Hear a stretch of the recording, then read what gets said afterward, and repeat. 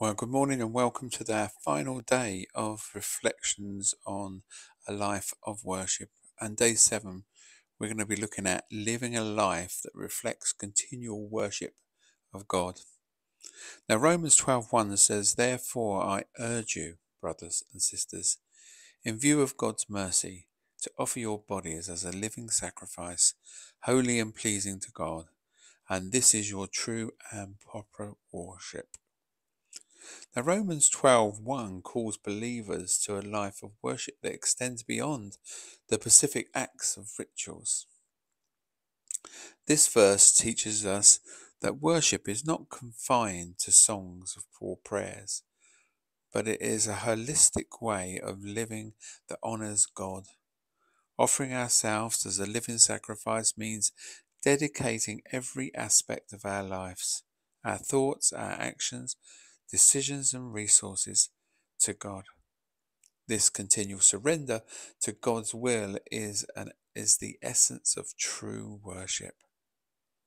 And the call to be holy and pleasing to God is a reminder that our everyday choices and behaviors are acts of worship.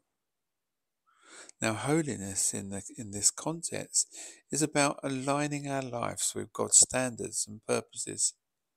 And that's about pursuing purity, integrity, and compassion, and love in our interactions and decisions.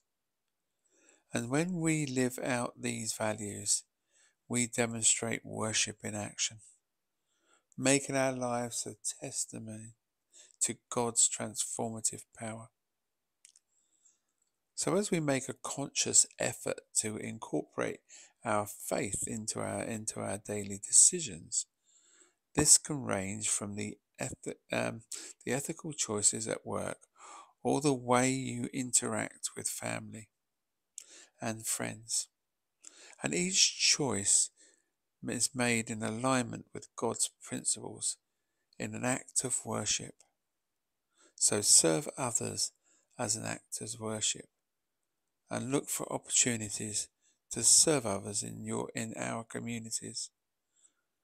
Acts of service, whether big or small, are practical expressions of worship. So serving others not only reflects God's love, but honors Him and spreads His message of grace and compassion. So as we contemplate on how each part of our day can become an opportunity to worship God, let's reflect on how our routines and our activities like work, conversation, and leisure can be conducted in a way that honors God. And let's consider the areas of our lives where aligning more closely with God's call will can transform ordinary moments into acts of worship. So I want to thank you for joining me on this journey through a life of worship this week.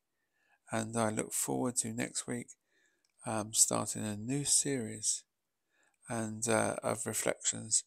And until then, I will see you then.